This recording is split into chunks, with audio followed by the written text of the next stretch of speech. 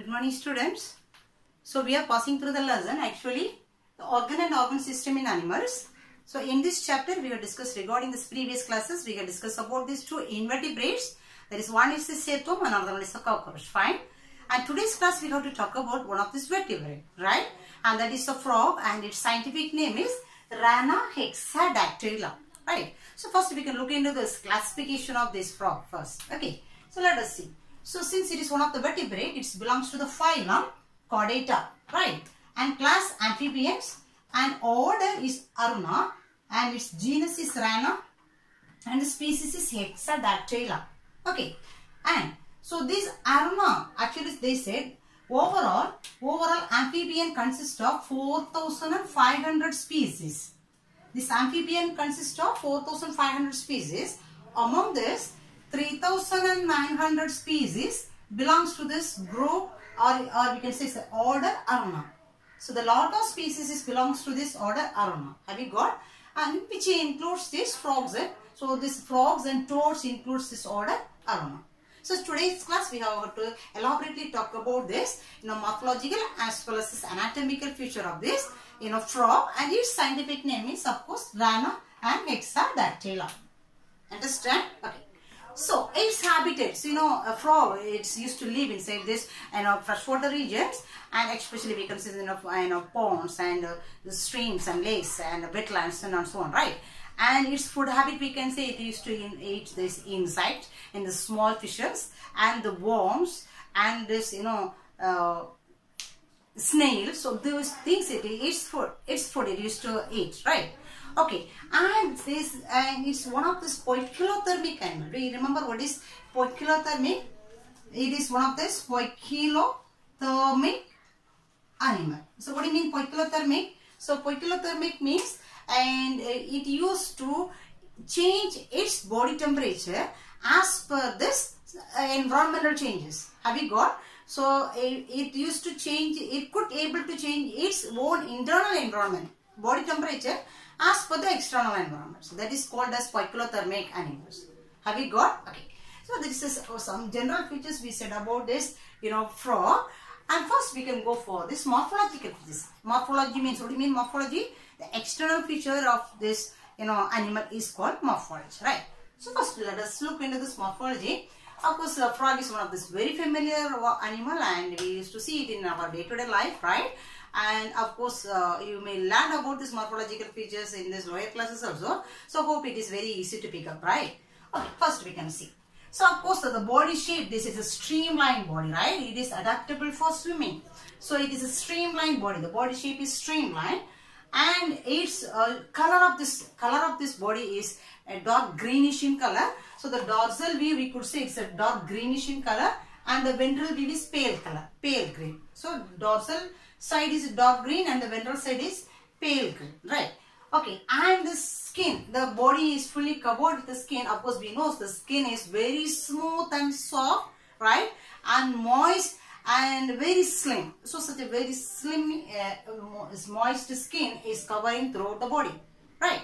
Okay, and we can come to the body part. So the body part is divided into two regions. Okay, so overall we can divide it into two regions. The first one is this head region, and the second region is the trunk region.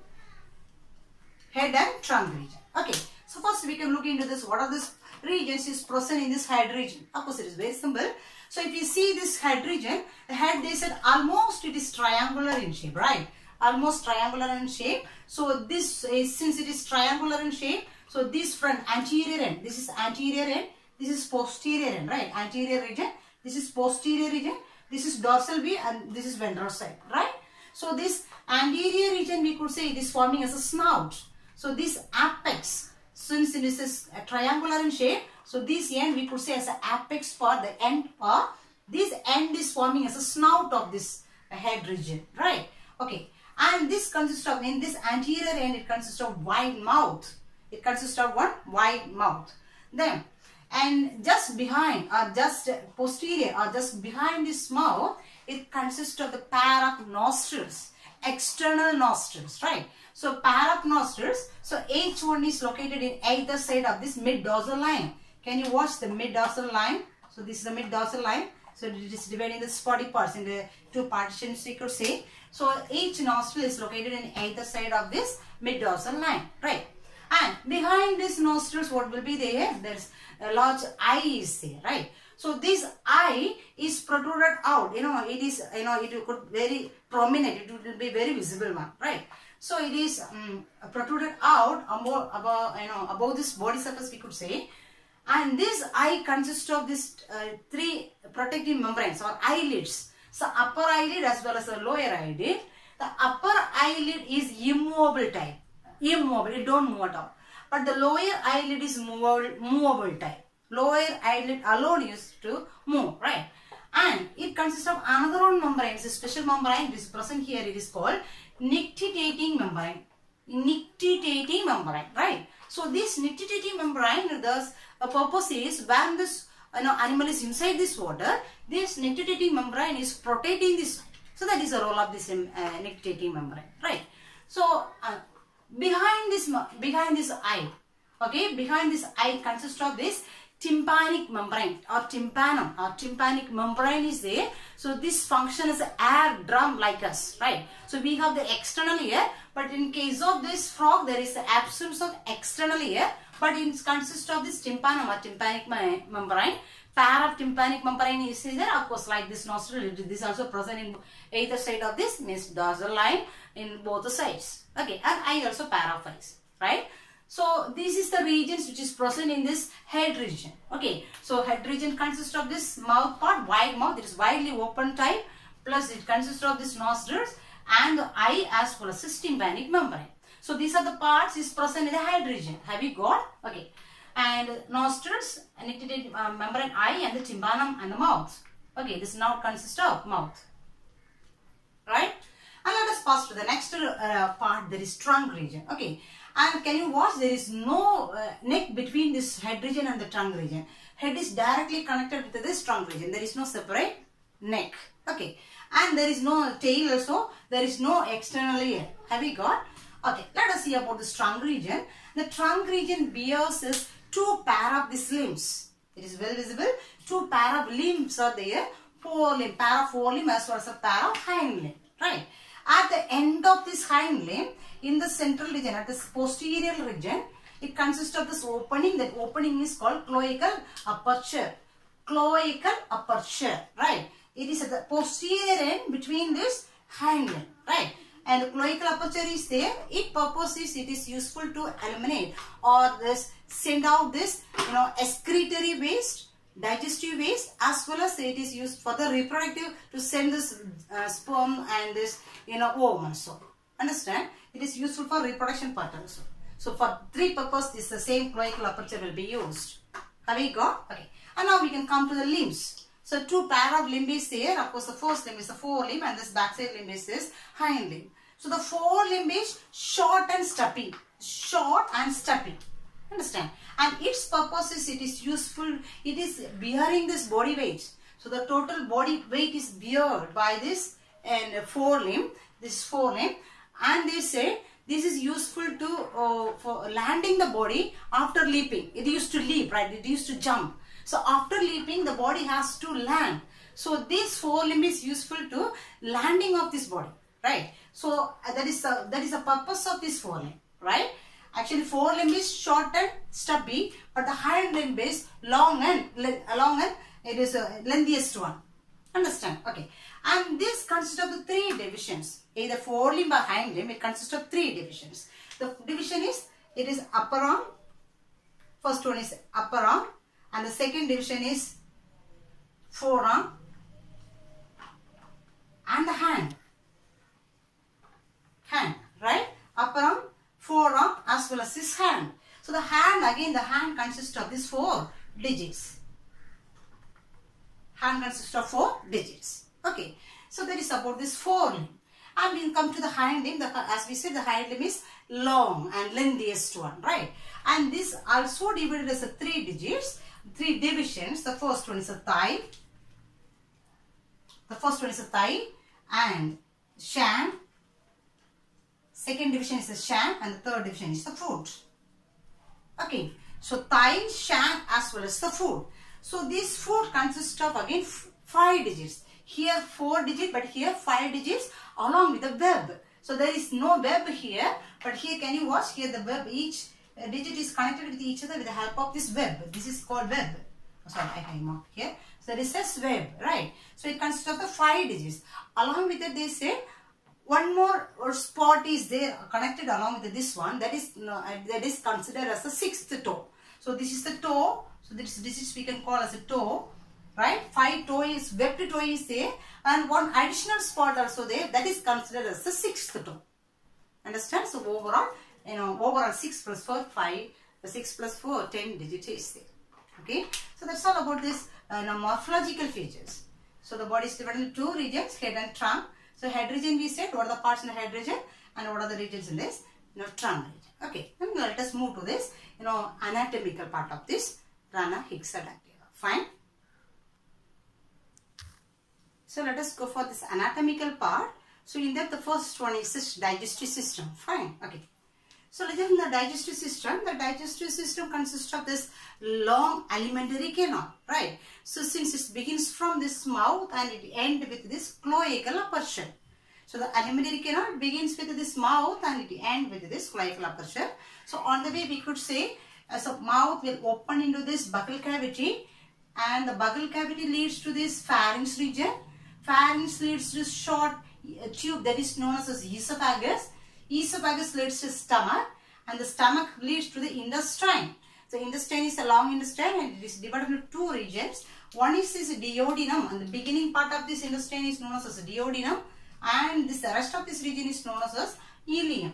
So there is 2 regions of this intestine. Okay. So the intestine ends with this rectum, and the rectum opens as a cloacal aperture. Okay. And along with that it consists of this glands also. So this gland is helping for this digestion of this food. So the 2 glands is associated with this digestive system, that is known as the liver as well as the pancreas. Okay. So now this is this regions which is present in this digestive system, and let us go for this how it begins. Okay. So listen. So the digestive system or the alimentary canal begins with the mouth. So already we said it's considered of the large mouth and it's wide, it could open widely, right? And it consists of this upper jaw as well as the lower jaw, right? And upper jaw consists of this small pointed teeth. Upper jaw alone consists of the small pointed teeth. That teeth is known as maxillary teeth. The teeth is known as maxillary teeth. Okay. In addition, there is no teeth in this lower jaw. So it is devoid of teeth, they said. There is no teeth in this lower jaw. And maxillary teeth is present in the upper jaw. In addition, this is a group of vomerine teeth. That is known as vomerine teeth. This is present in either side of these nostrils. Understand? Either side of these nostrils. There is an additional teeth present in, but I have marked here. It is present in this either side of this nostrils. It is present in either side of this nostrils. Understand? Okay. Then, so then we can come. So mouth is widely openable type, and the mouth leads to the buccal cavity, right? And the buccal cavity consists of, the floor of this buccal cavity consists of long and muscular sticky tongue. Long and muscular and the sticky tongue. And this tongue is sticky in nature because it could easily, when it captures this inside, it is easily stick on this tongue. That's why this is the sticky tongue and the long tongue. Easily it could widely spread this tongue, right? And the sticky tongue, and this tongue is, attached in the front, and back it is free.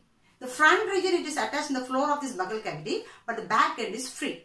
Understand? Okay. So when it sides any insects or any its food, it used to flick out its tongue outside. Since it is very sticky, easily this insect, anything, it may attach on this tongue, so it will be thrown into the mouth and the mouth will be closed. Understand? This is the way it is to capture this prey or food, right? And it has taken the food into the mouth, right? Then with the help of this teeth it will be grinded. Then it is passing through the pharynx region. It is coming to this next short tube that is known as esophagus. Esophagus is passing the food to the stomach region. Okay. So in the stomach they said, so the stomach region, the stomach is secreting this hydrochloric acid,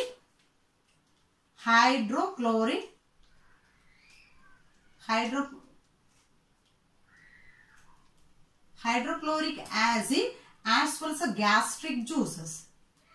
Gastric juices. So the stomach is secreting the hydrochloric acid as well as the gastric juices. Inside this wall of this, wall of the stomach is secreting the hydrochloric acid as well as the gastric juices. This is helpful for digestion of this food, right? So after this digestion, the partially digested food from the stomach. So listen, from the mouth, the food is passed to the stomach. Understand? The stomach is secreting the two secretions. What are the two secretions? Hydrochloric acid as well as the gastric juices, which is secreted from the wall of the stomach, right? So this secretion is helpful for the digestion of the food now. So the not completely digested, partially it is digested. So the partially digested food in the stomach is known as chyme.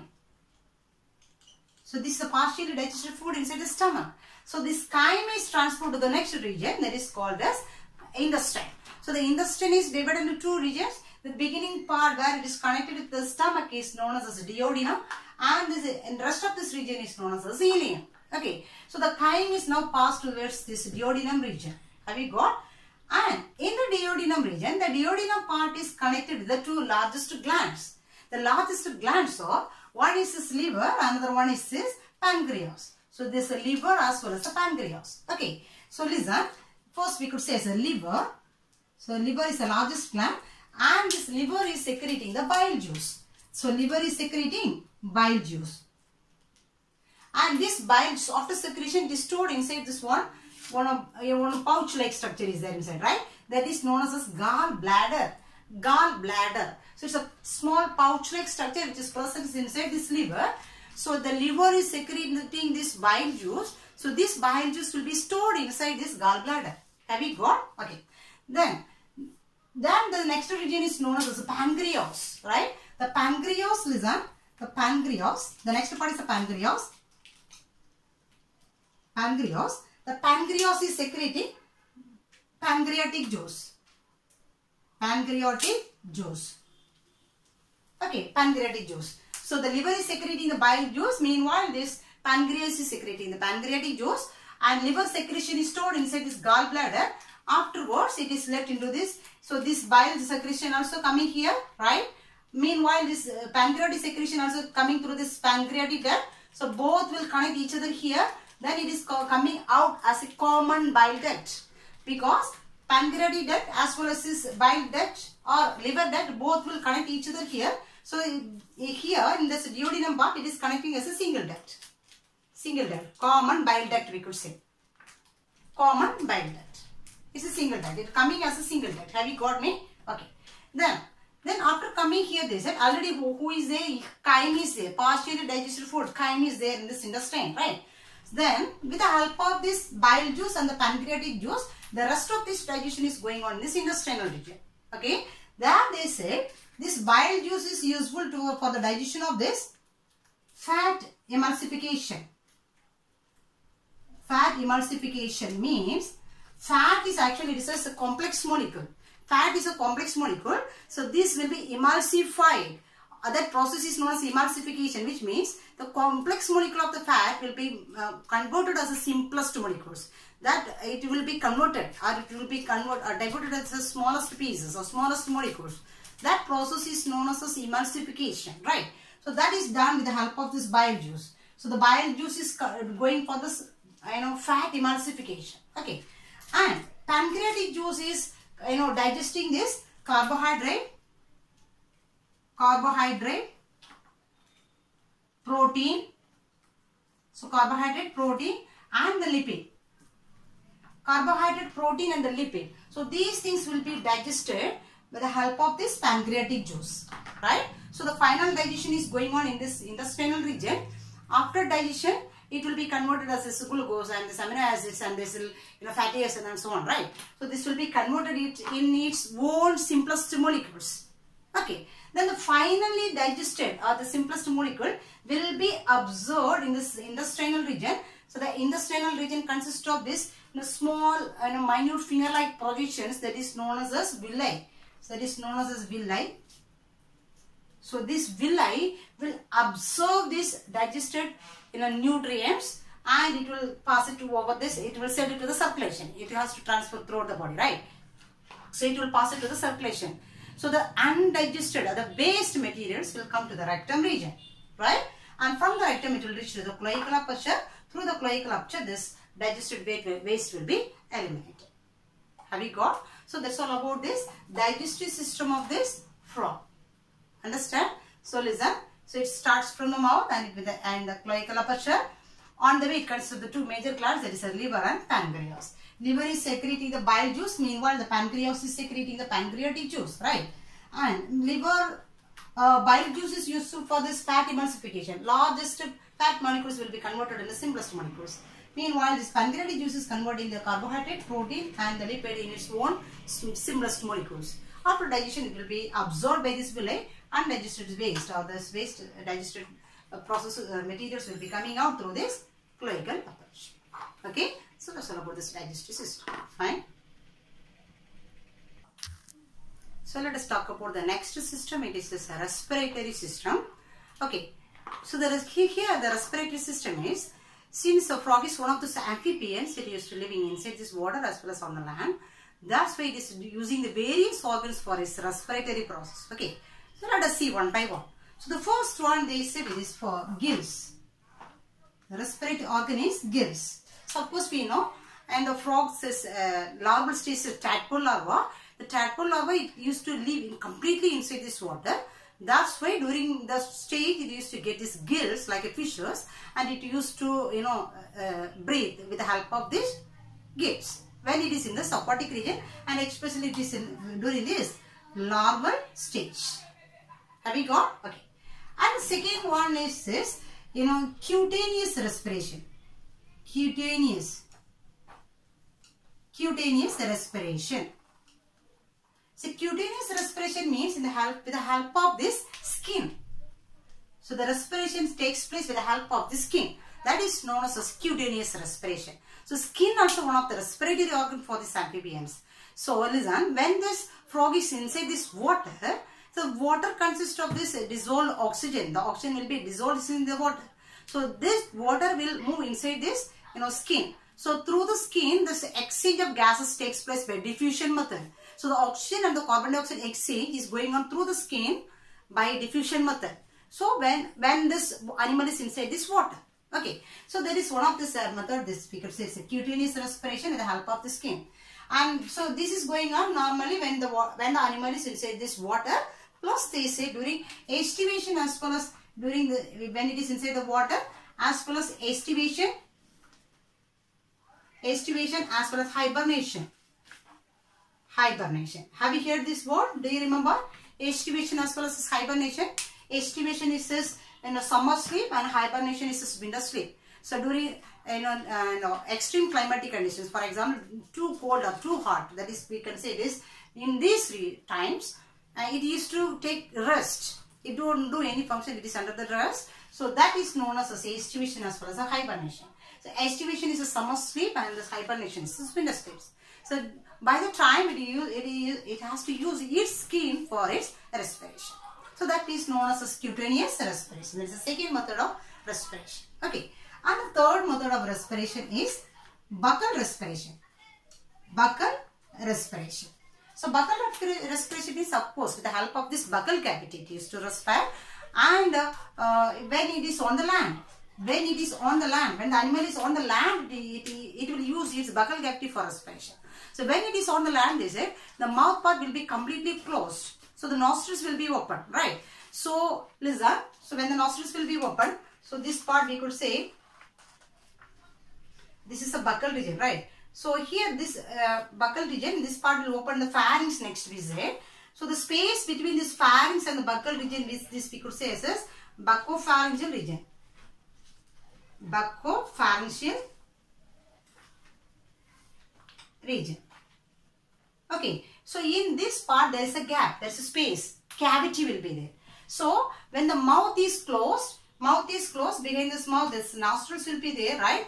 So the nostrils will be there, and they said behind the nostrils will be there, and when this mouth is closed, the air is moving through these nostrils. So it will reach the buccal cavity. So how it will reach to the buccal cavity, the sense is on.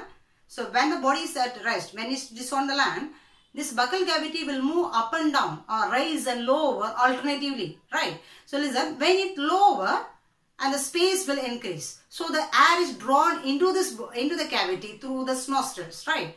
And when it rise, the space will reduce. So the air will come out through this nostrils. So by this is going on alternatively. It will rise and lower. So by this process, the respiration is going on. That is known as a speckle respiration. This is going on when this animal is on the land. Understand? And the third method we could say, and the fourth method we could say as pulmonary respiration. Pulmonary respiration. Pulmonary respiration. Of course, we know this respiration is going on with the help of these lungs. With the help of these lungs. And the lungs also, they say the lungs consist of this, bronchi, and the bronchi will divide. The bronchial tube will divide.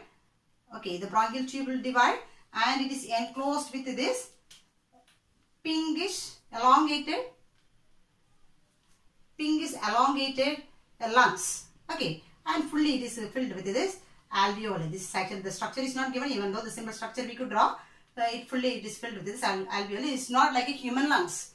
Human lung consists of trachea, bronchi, bronchioles. Okay, and the divisions will be there. Then it is filled with this air sacs, that is known as alveoli. But not like this. Here is a bronchi division will be there. And finally, it is enclosed with this lungs. So elongated pink color. This two pair of lungs will be there in this upper thoracic region, right? And so here how it will get this air. When this, the air is moving through this nostrils, then it will reach to the buccal cavity. From the buccal cavity, it has been sent to this, lungs region. Okay, so through this it is to respire. That is known as, pulmonary respiration. So there is a four method of respiratory method is going on in this frog, since it is living inside this water as well as on land. Understand? So let us go for the next system. It is this blood vascular system. So blood and vascular system. So here, for frog already we have said it is a closed type of this circulatory system is said. So since it is a closed type, it's a closed type circulatory system. Closed type. So what do you mean closed type? So this blood is moving inside the blood vessels. Those type is called as a closed type. So here we could say it consists of the heart, and it consists of this blood vessels, and it consists of the blood. So those type of circulation we used to see, it's this closed type of circulatory system. Understand? Okay. So first let us see about this structure of this, heart. So the heart consists of actually 3 chambers. So it consists of 3 chambers. It consists of 3 chambers, right? So that is, and hope you may learn it in the lower classes also regarding this heart of this frog and this human beings. Of course, anyhow, listen. So in this anterior side, so this is the anterior region and this is the posterior region, right? So the anterior side, it consists of these 2 chambers. That is known as auricle, right? So here, this we can name as these 2 chambers we can name as right auricle as well as the left auricle. Fine. So right auricle as well as left auricle. Okay. And so this is the, thin walled. So thin walled anterior chamber is known as auricle. Okay. And the posterior chamber, it is one of the single chamber, and it's a thick walled chamber. So that chamber is known as ventricle. So 2 auricle and 1 ventricle is there. Have we got? Okay. Then we could say this, and this is the major chambers or primary chambers we could say. Along with this, some accessory chamber also there, like a chambers, accessory chambers are there. So that is, if you see dorsal view, for example, we could say it's a dorsal, dorsal view. So this is a dorsal view. So if you see the dorsal view, in this dorsal side, they said it consists of this one sinus, another one chamber. It's a triangular shaped chamber that is known as sinus venosus. Sinus venosus. That is present in the dorsal side of this heart. Okay. Meanwhile, in the ventral side, in the back side, in the ventral side of the heart consists of another one chamber that is known as actually it is arising from the ventricle. It is arising from the ventricle. Since I have drawn this dorsal wave here, this part I have mentioned as the truncus arteriosus. But it is in the ventral wave. Have you got me? Ventral side, it is arising from this ventricle region. Understand? Okay, so that is known as truncus arteriosus. So the three major chamber is right auricle, left auricle as well as this ventricle. But the accessory chambers is associated along with this. That is, first one is the sinus venosus. It is present in the dorsal side, and the ventral side it consists of this. This is large chamber V shape or triangular shape chamber, but this is a tubular chamber. Have you got tubular chamber? It is obliquely present. It is in the sidewise, obliquely present. That is known as the truncus arteriosus. Okay. Now listen. So first we can say about this structure, and we can go how it functions. Listen. So first of all, the heart is receiving the deoxygenated blood. So impure blood, that is known as deoxygenated blood from every parts of this body. Okay, and from the heart, the blood will be supplied to the lungs for purification, and it is supplied to the body parts also.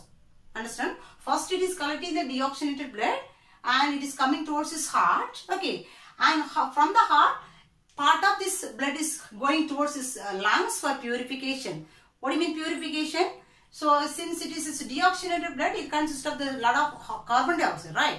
So this carbon dioxide has to send to the lungs, and from the lungs it will receive this oxygenated blood. Understand? So that's why they said from this ventricle, part of this blood is going towards his lungs for purification, and part of the blood is going towards his throughout the body for oxygen supply. Okay. In human circulatory system, we consist of this the two auricle as well as the two ventricle. Right. Here in the ventricle, oxygenated blood and the deoxygenated blood do not mix together because there is a partition in the center. Understand? But here they say there is no partition. It is not separated each other. That's why, and the oxygenated blood and the deoxygenated blood which is coming from this auricle will mix in this ventricle region. So when we supply, it is not supplying the pure oxygenated blood. Actually, it will supply this mixer blood, oxygenated and this carbon dioxide. Both will be there. Have you got? Okay. First we can listen.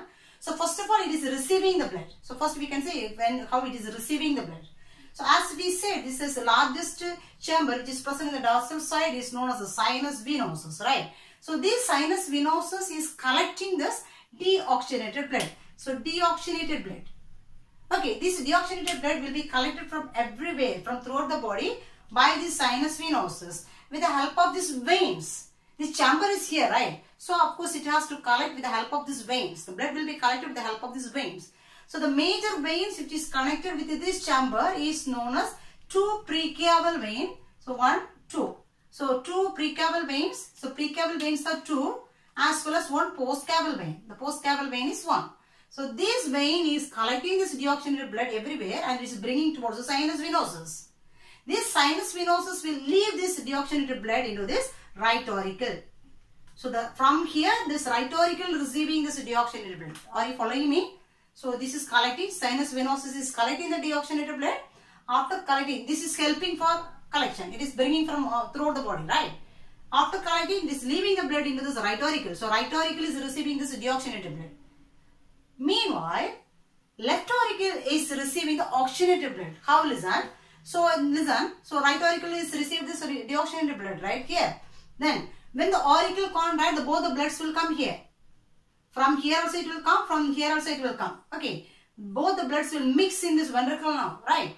From the ventricle, we said in the ventral region who is there, one of the chamber we said that is known as the truncus arteriosus. Have you got? Truncus arteriosus is there.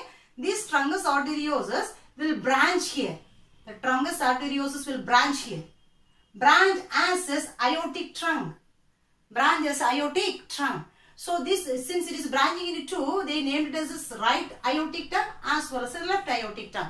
Are you following me? So first sinus venosus is collecting the deoxygenated blood. It is left into this right auricle. Okay. Then I will say which blood will be received in this left auricle. Okay. Follow me. Then when this auricle contract, the blood is coming here. From here, this truncus arteriosus is taking the blood. Understand? Taking the blood. And it is dividing into 2 as this aortic trunk. Right aortic trunk as well as the left aortic trunk. Okay. Then this right and left, both aortic trunk again further divided as 3 branches. Have you got? Further divided as 3 branches. That branches are, one is this carotid trunk, another one is a systemic trunk, another one is a pulmocutaneous trunk. Have you got? This aortic trunk, right and left aortic trunk, again further divided into 3 divisions. One is this carotid trunk, And the second one is the systemic trunk. Third one is the pulmocutaneous trunk. Okay. Then listen. So here this carotid trunk will supply. So it is bringing the blood from here, right?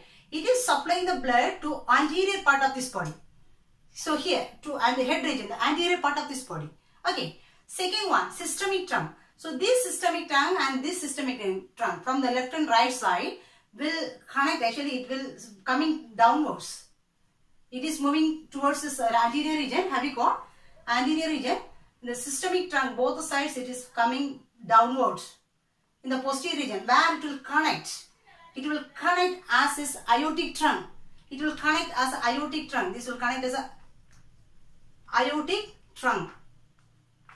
Aortic trunk in the back or posterior region, it will connect as an aortic trunk and it will supply the blood to this, posterior region. Carotid trunk is supplying to anterior region, systemic trunk is supplying to the posterior region. Have you got? And the third one is a pulmocutaneous trunk. Pulmocutaneous trunk. What do you mean the word pulmo? Which means the lungs. Cutaneous means already we said skin, right? So this one is bringing the blood to this lungs as well as to the skin. Okay, so the part of this blood is taken to the lungs now. So in the lungs, what will happen? The exchange will happen. So lungs already it is received oxygen. So here oxygen along with the carbon dioxide is there. So there it will leave this carbon dioxide and it will receive this oxygen. So much of oxygen will be there. Compare with the carbon dioxide because it is leaving the carbon dioxide and receiving the oxygen, right? So this oxygen amount will be more than this carbon dioxide. So that blood will come towards this left auricle. Have you got me now? So that blood will come towards this left auricle now. Understand? So this vein is known as now pulmonary vein. Pulmonary vein. Do you understand? So this pulmonary vein is bringing the oxygenated blood now. Where from it is coming? From the lungs. So it will leave this oxygenated blood now here. So listen.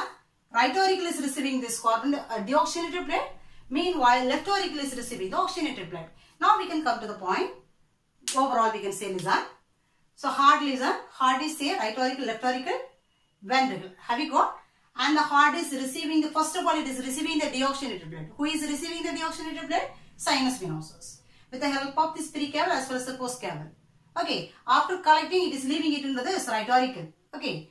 Meanwhile, this is received the blood from the pulmonary vein. Through the pulmonary vein, left auricle has received the oxygenated blood. Okay. So both is pumping now. When it pumps, both the blood is mixed here. So carbon dioxide blood as well as the oxygenated blood. Both blood will be mixed here now. Okay. Now this ventricle is contracting. When the ventricle contracts, the blood is dividing into 3 divisions. Right. So this who is taking the blood here? Now it's the truncus arteriosus is collecting the blood. This is dividing as right aortic arc as well as left aortic trunk. Then this is further dividing as carotid, systemic as well as pulmocutaneous. And carotid is supplying to the anterior region. Systemic region is supplying to this posterior region. Pulmocutaneous trunk is taking to the lungs and to the skin. Understand? And one more point. This overall we can say this heart is covered with this pericardial membrane. Okay, so about the structure and the functions of this heart.